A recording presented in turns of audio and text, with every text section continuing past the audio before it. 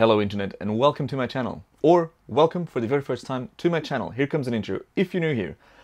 My name is Matthew Vandeputte, I'm a Belgian, I live in Sydney, Australia. I'm a time-lapse and hyperlapse photographer and this channel is all about time-lapse travel and teaching. Today we're talking about the ZHIYUN-TECH Crane 2. We're going to do an unboxing and I'm going to teach you how to shoot hyperlapses on this bad boy. I'm so excited about this thing, honestly. Because I've been waiting for a gimbal, a single grip gimbal, means, you know, carry it in one hand, that can support my 1DX Mark II, which is quite a heavy camera. This thing holds up to, I don't know, 3-point-something kilos, and yeah, 3.2 kilos, and I'm just so incredibly excited about this. So, let's take it out of the box that's been damaged in the shipment. I don't know who shipped it, I think it was DHL, bad DHL. But yeah, I'm gonna show you what's in this box. I hope you're interested. I'll put the time code for the tutorial somewhere so you can click through in case you don't want to see this. But you know, I love me a good unboxing. I'm not saying it's a good unboxing. All I'm saying is this is a unboxing. This is the interior. It's got some plastic. Oh, it's got something here already. Shoulder strap. And then pretty much there's nothing else in the box aside of some foam. And then it comes in this case. Woohoo! Check this out. All right, magic reveal. Let's see if I can pull that off. 1, 2, 3. Bang! Oh fuck! Something in here. This feels like a user manual. Riveting. Let's not. You're not here for that. You're here for this. This is the carry case. This is nice. It's kind of like a soft hard case, which is great to have because I don't know how else you'd carry this thing around. What I have to say, this video is sponsored by ZHIYUN-TECH. So they sent me this gimbal. Ah, this is going great. Sent me this gimbal in exchange for this video. So thanks ZHIYUN for helping me out with the channel. Here we have it. Let me just reposition that. This is. Can you see it? I think we need some more light. Hold on. Oof, look at that. That's what's in it. So we have a little tripod base right here. The actual gimbal with all the mounting options and stuff. Battery charger and the batteries. And this is a neat case. I think this gimbal sells as a whole package. Let me turn that down because that is so bright. That's better. Sells for less than $1,000, which is crazy if you think about how far technology's come. You know, gimbals used to be thousands and thousands of euros, and now they're just like plug and play. I've got one for my phone, which cost me like 120 bucks US, I think. I'll link the link. I'll put the link to that video in the description because in that one I teach you how to shoot hyperlapse on your phone, and now with this one I'm gonna teach you how to hyperlapse on your DSLR. With the long exposure photos and stuff that I talked about, and I'm honestly, I don't even know what to say. I'm super excited. So I'm going to charge these batteries, and I'm going to take out a shoot and walk you through the whole thing, how to create these awesome visuals.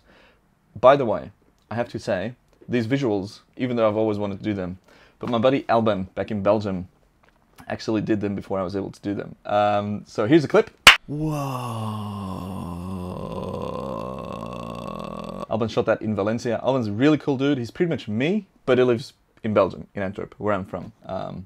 Yeah, I'm hoping to collaborate with him sometime in the future to make this little project, whatever it is, because yeah, we get along really well, and he's got some amazing work. So make sure to go check him out. All right, anyways, enough banter. Let's get to the tutorial section of the video. Right after I stopped recording on the previous clip, I discovered something hidden in this case. Right below these mounting options is a little ZHIYUN box that contains cables.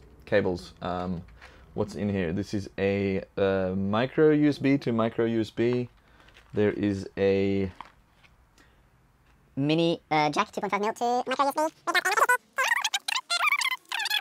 which will plug into the battery charger, which will charge the batteries. So we're going to let these charge for a bit, and then we're going to go out and shoot. I took a train down to Circular Quay, which is probably the most popular tourist spot in Sydney.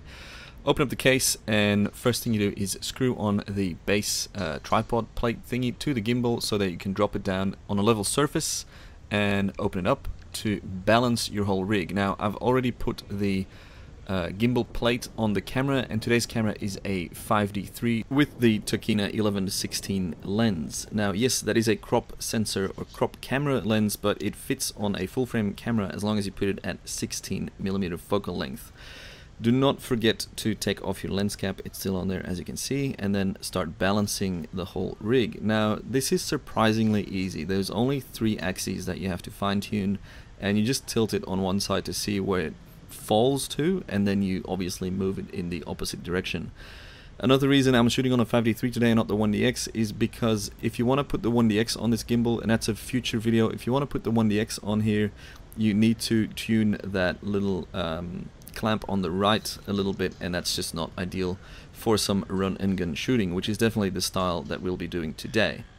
Power on the gimbal, and whoop, there we go, it is powered on, and it starts off in follow mode. Now this means that when you turn around the gimbal and the grip, the camera will follow your movements. Now that's not what we want to do today. Today we're going to be shooting only in lock mode, where you put the camera in a certain orientation, and if you then move the gimbal, nothing changes. The camera will stay pointed in the same direction, which is honestly so easy.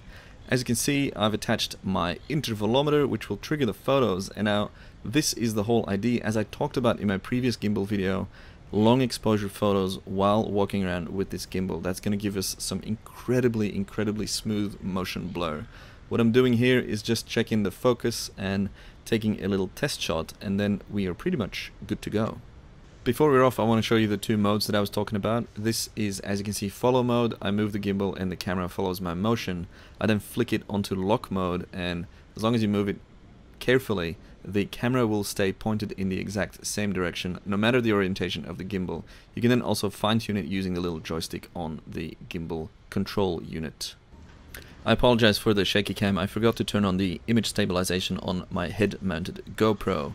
Here you can see how easy it is. I'm just walking slowly. Obviously the camera's pointed at the bridge. I'm looking quite angry to get people out of the way. No, that's a joke. That's just my resting bitch face. And this is my pace. Quite slow, but steady. Now I'm going to show you the sequence that came straight out of camera without any extra stabilization.